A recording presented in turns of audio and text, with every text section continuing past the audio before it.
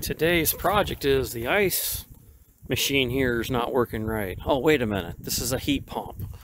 Okay, so we're slightly froze up here. And so they turned the breaker off. And you can see that's pretty thick. It's not just a light coating. Basically, we're going to have to get this thing melted down a little bit, even if I put it into defrost, which I don't think is working right, obviously. So he's able to dig us a little trail into the control panel here. I'm not sure what brand this thing is. It is 410A at least. Oh, look at that. It's Nordyne. Good old Nordyne. Alright. So let's go ahead and put this thing into run and see if we can put it into a defrost and see if we can force it in defrost over and over again to at least get some of the ice melted off of it. That way we can melt the rest possibly with water, which is really great. But there ain't a whole lot of options out here right now. It's well below 30 degrees and it's going to get even colder throughout the week. Defrost is set for 30 minutes, looks like. I don't see a speed up tab anywhere on there. Alright, so we see how to do it. Let's go turn this thing on and see if we can make this thing melt.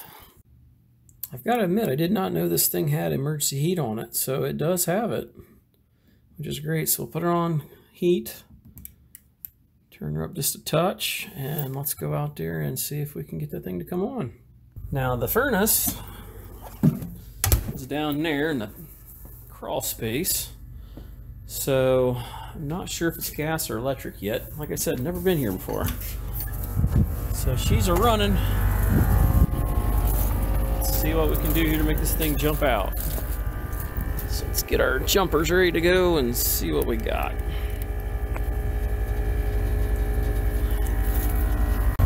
Alright, let's see if this works.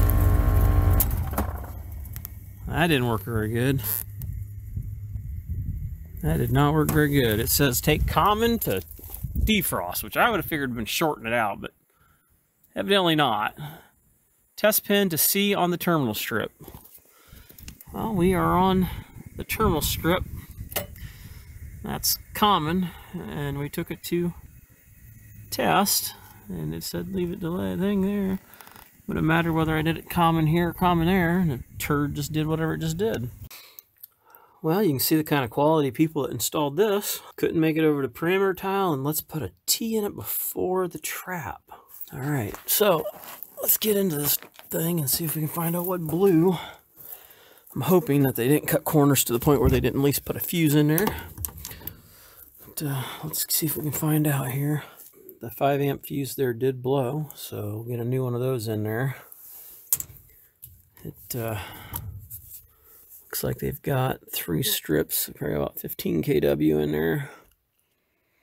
And gives me a chance at least to check the filter and all that, so all that's good. They do at least have insulated duct down here. Let's go ahead and get that fuse in there, and we'll see if we can get it running again and get this thing defrosted. Let's turn that off. See if we can get this into place here. There we go. There goes the heat pump. You know, I haven't even checked to see. Is it putting out cold or hot? Come on, fan, turn on. Huh. You notice it came on immediately when the fan's not running because there's a delay in that thing. I wonder if we got a contactor sticking. We may have a contactor sticking. It's starting to warm up. Yep, it's starting to warm up. So at least it's running in the right direction, so we know we got a reversing valve working. Nice for the fan to come on. That's nice. I suppose it's kind of got a little rounded thing there so it won't short. Nice. I'm not a fan of freaking Nordyne. All right, well, let's get this cover on here. We'll go outside and see if that contactor's stuck. Didn't even get around to it.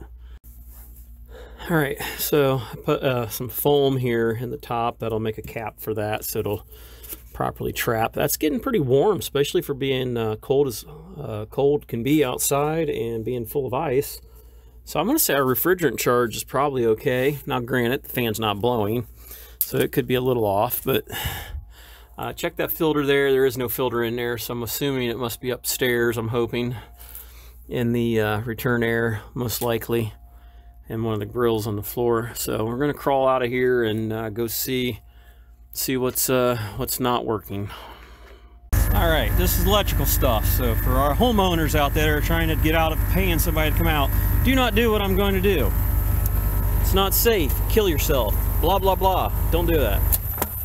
So the contactor's not sticking, which is a good thing. Not sure why it was running that quick and the fan's not running. Could be because of this jumped thing here. I have no idea. Not my brand. Yeah, look at that. Instantaneous. I'm kind of curious. Let's turn the thermostat off and see if this thing shuts off. Maybe we got a fan motor. Because the house is really cold. Like I said, the people that are here are not here. So I'm not getting good stories. So it might be just a matter of the fan's not running. But that wouldn't cause I wouldn't figure that would cause our outdoor unit to freeze up. Okay, the fan is running now. I'm kind of curious why the fan didn't come on as fast as the other thing did, as the air conditioner. Let's turn this off. Come on, baby, shut off. Okay, there it shut off. Let's see whether the fan shut off. All right, so here's the filter, one of them. I hope there's more than just one 10 by 20. And the fan did shut off when I turned the thermostat off. So let's see if we can find the rest of them. I'm hoping they have these in all the rooms. And there's another one. It's got some washable media in that one. All right, so I looked all over the house and I found just those two returns, which does not seem like it'd be enough. This thing's been installed for a while. Anyhow, came out here, the system's turned back off. The contactor's plugged back in, it's not running. So, need to set there. I'm gonna check my defrost stat on this thing too, see if that thing's closed. It should be probably that yellow thing down there to the left. So I'm going to assume it's probably it. So we're going to see if that's closed. Maybe it's never going into a defrost. Alright, so looking at the schematic here. R to DFT is your stat. Drops on temperature drop. Closes on temperature drop. Obviously you can hear it ringing the bell. So it's closed, which is a good thing. So we eliminate that. Let's go ahead and get this thing up and going. Let's see if we can reread this a couple more times, because usually you just jump two wires together, nice and simple, and it goes into a test, but they had to make things more complicated. So let's look at it one more time here. So we flipped it back on and the fan immediately came on. So maybe I did something out of order down there. Maybe it took a couple seconds, minute, whatever, for it to get its brains back together. Hard to say. So we've got it back on regular heat. Let's go back outside and see if we can get this thing to go into a defrost. All right, figured it out. You gotta take tests to common. So we're putting it into a defrost. Let's see what it does here. The fan's shut off, which is a good sign. So we're basically running emergency heat mode. Or I should say auxiliary strips are on. See if this thing can start melting some ice. Now it's only gonna be able to melt at the coil. It's not gonna melt 2 to 3 inches away from the coil. So at that point, that's when we're gonna have to melt the rest off with some water or whatever. But yeah, we're gonna let this thing melt for a while. So I'm gonna let you wait for a second and see what happens here. But she's been running a lot. You can tell that kind of crazy amount of ice. That's pretty crazy. Now, if it's just the compressor running, it's only pulling 4 amps, which is kind of kind of low, in my opinion. This unit is a 2.5 ton unit. Full load's 14, rated load I should say. So, anyhow, let's go ahead and let this thing run for a bit and see what we got. Just let her run. I'm wondering if, like I said, if that board is defective or is our defrost termination defective. So we're just gonna have to let her run for a bit and see if we can get some melting going on. Notice there's nothing below water-wise, and you can hear it making some noises. So I think it's starting to melt some of it. Hard to say. Alright, this has a 10-minute override, so it came out of it. So let's put it back into it again.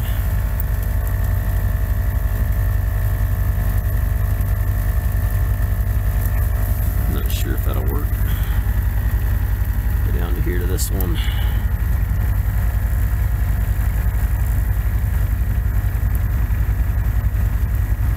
And want to go into defrost again. That means probably that stupid stat has already opened up. So let's take a look at that stat and see if it's open. Alright, according to that, it is open. So our stat is prematurely opening up, or it's been yanked off there, wherever it is.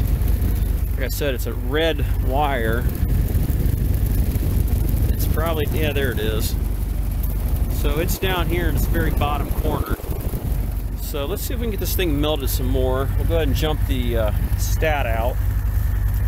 That's our problem here, I think. It's prematurely doing its thing. So we'll go ahead and jump out the stat. Once again, don't be doing electrical stuff. You guys don't know what you're doing. Disclaimer, disclaimer. Disclaimer, disclaimer. Alright, now let's try to put it back into a defrost.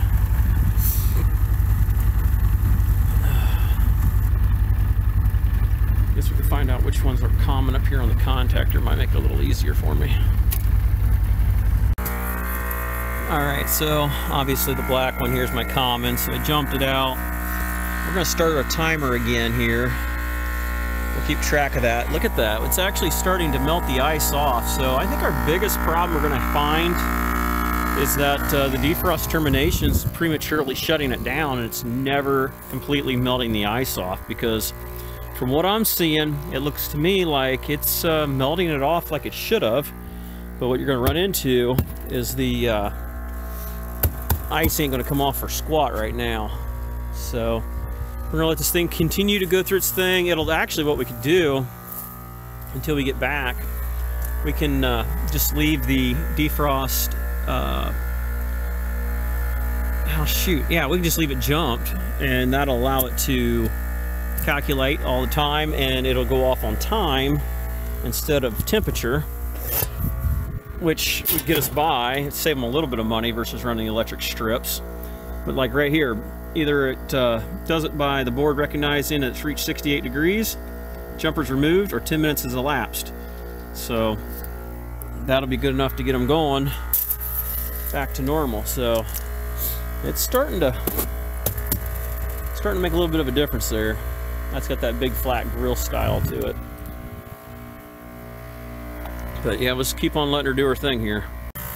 Okay, so we've scraped some of the ice off of it, which is doing a lot better. The inside is starting to melt pretty decent. Now here's the problem. This thing is quit in defrost mode while the defrost termination switch is actually jumped, and basically it stopped at about 4.5 minutes. So I'm timing it again to see if it will continue to for the whole 10 minutes it's supposed to. If it don't, from what I'm reading here on the old paperwork there, if things aren't right, you just replace the board. I don't see anything else that would cause it. I mean, it's pretty cut and dry. This ain't no fancy board. So we're gonna try it one more time here, and then probably just call it a day after that, because I mean, if it's not going to defrost to the point where I was trying to bypass the switch, to get us by, then there's really no sense even bothering with it. We'll just leave it in auxiliary heat and let them finish until we get the part, and then maybe it'll melt off by then, depending on what the weather does. Which, I don't know if we'll have it in a couple days or what. It is a Westinghouse, so it says, but Nordine, whatever. They got too many dang different names. Alright, so we've got good majority of it out. That way, if it doesn't get warmer, we won't have to spend a lot of time here when we come back. We got most of it dug out that I could get. But we're going to order that switch, defrost termination switch, and a new control board for it.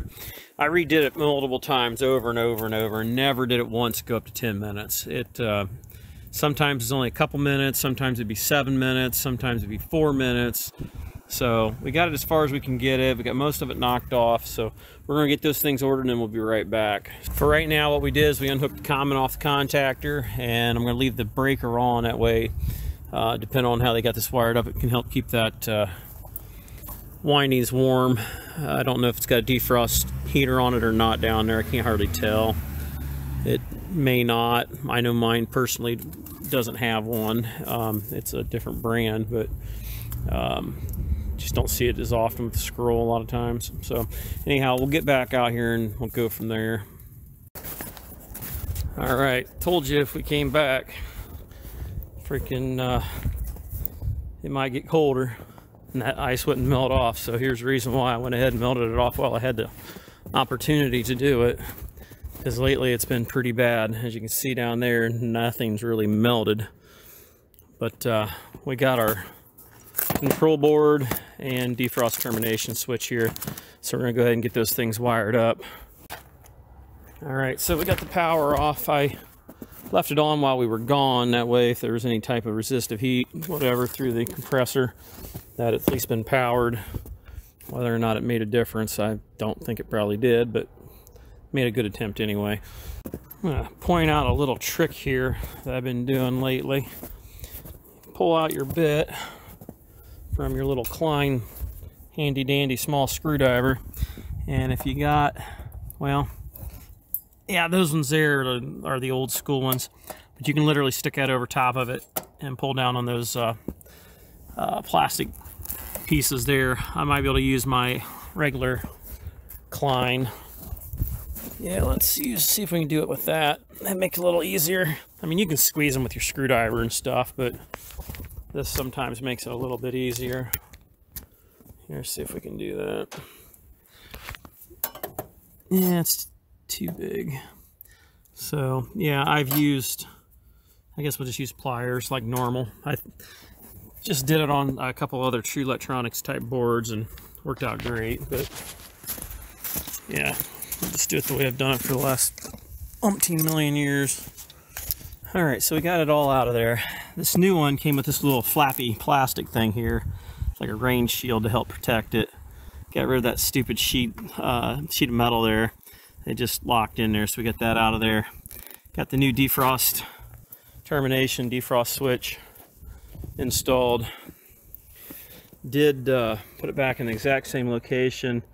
I added a wire tie to it there. That way the water will go down there and hopefully drip away from the switch. They didn't say anything about it, but less direct water going into the switch, the better. So we've got that in there. So we're just gonna have to get this thing back together, kick it on, and see if it does defrost like it should. All right, we took it off emergency heat, got it 62. Let's go out and see what we got. Gonna have to assume that it's no time delay. No LEDs on this, because that obviously is too expensive. So we'll give it a little bit here. I don't know if it's got a speed up timer. It says delay with a little jumper thing there, and it's no delay. So let's get rid of no delay. Yeah, let's get rid of that. There we go. No delay now. And it's set for 30 minutes of runtime. Doesn't seem to be doing much. Alright, don't forget to turn the power back on, because that'll delay you a little bit. Just had to make sure I had power here. So anyhow, it's running now, thank goodness. Thought we had a bad board. Shouldn't have to jump this thing funny like, so let's go ahead and put this thing in a test mode, which this one's very particular about its common wire. There it goes in defrost. Go ahead and start our timer. Also, as I was reading through the paper there, that delay there that we was looking at, that ain't the delay like 5-minute time delay for kicking on the board. That's a delay when it goes into a defrost, like a quiet defrost that Carrier would use. So that's what that delay is, and they don't want you to use it on a regular recep compressor. This is a scroll, so it's fine if you have a recep compressor. They said do it only if you got a hard start on it. So she's running. Let's see how long it goes for here. Feels like it's in cooling mode. We'll let her run for a little bit and see if she goes for the full duration that she needs to go for. Okay, it just kicked out at about 2 minutes and something. I have a feeling that the heat shut off. So it took a little while to get it switched over. Yeah, I think so. That's on no delay, which is what they wanted me to do. Must be what it's got as a delay. Oh well, whatever.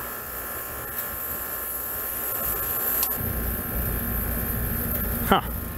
Gotta read through that again. Alright, so their instructions are so backwards. If you want delay, or if you don't want delay, put it to delay. And it's just like don't tell you to remove the jumper so you can short out the transformer. So I went ahead and jumped out the defrost switch there because, you know, it kicked out. I want to know if this will run for the full 10 minutes if I leave that jump together. That way I can kind of know for certain if that board was fluky or if it really does what it's supposed to do. Because in theory, when that thing's jumped like that and it doesn't open like it's not going to, it will run the full 10 minutes. You know, it's just my luck that it just starts snowing and sleeting and stuff like that. It was perfectly okay a little bit ago. So, good time for that little sheet of plastic there to protect the board, I guess. I'm trying something I've never tried before. I blocked the top to see what kind of heat I can trap in there. See if I can melt some more of that away from the coil.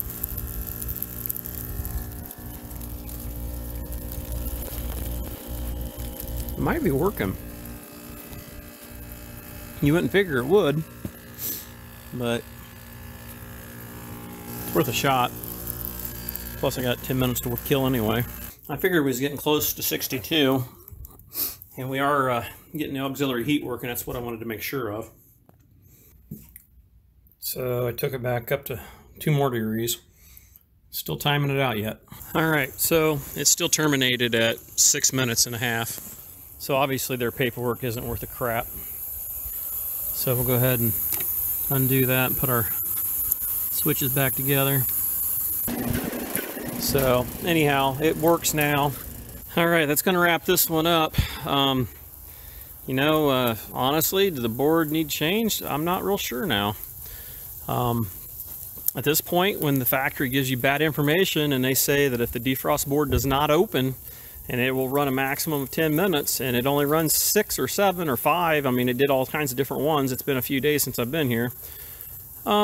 It leads me to believe that factories should know what they're putting in there and what it is supposed to do when the defrost doesn't open.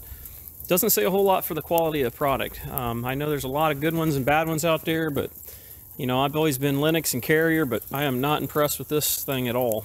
I'm gonna wrap this thing up. It's working, it's shut off, and we're gonna head on to the next one. Until next time, guys, if you wanna see more like this, you know what to do. Later.